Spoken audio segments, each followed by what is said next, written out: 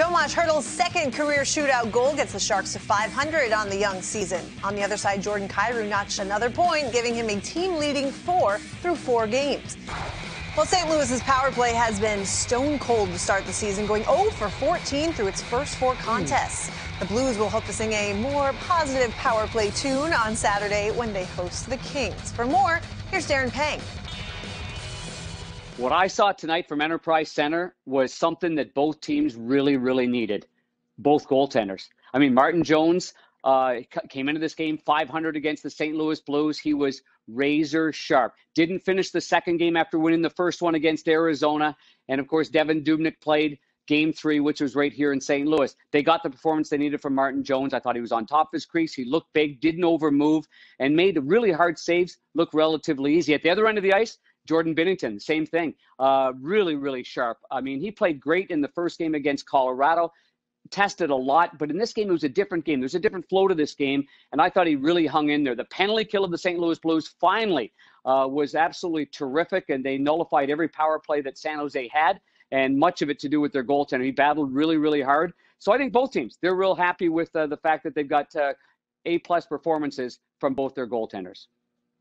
Yeah, but Panger, the Blues would have been a little more happy if they got 2 points from this game. They do get 1 point. Panger's always happy. Yes, he's glass half full, and we love him for it. But in all seriousness, now that you've seen the Blues through 4 games, I mean, this is a team that we fully expect to contend for the Stanley Cup yet again this year. Where would you assess them right now?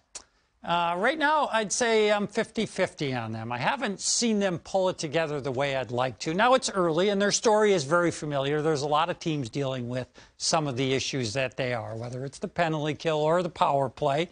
Penalty kill was better for them. Power play has not been yet. Still a work in progress, but that is a familiar theme around the National Hockey League. I'm looking for that Torrey Krug effect.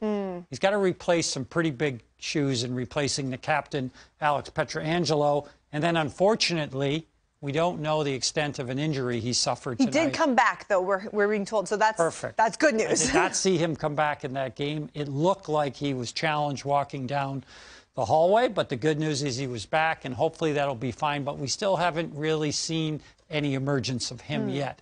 It's too early to expect much, but that's something that I'm watching with this team. How do you fill that hole for your captain, the guy that was their inspirational leader on and off the ice? It's not going to be easy. On top of that, I'm looking for them to bounce back from their bubble performance last year. It was not impressive for me with this group. And then you have a total opposite story with the San Jose Sharks. This is the team that went 10 months exactly between meaningful games, between any games, right? They did not make the return to play format this summer. So from March of 2020 to January of 2021, they were off. So now that they're back, what do you think of them?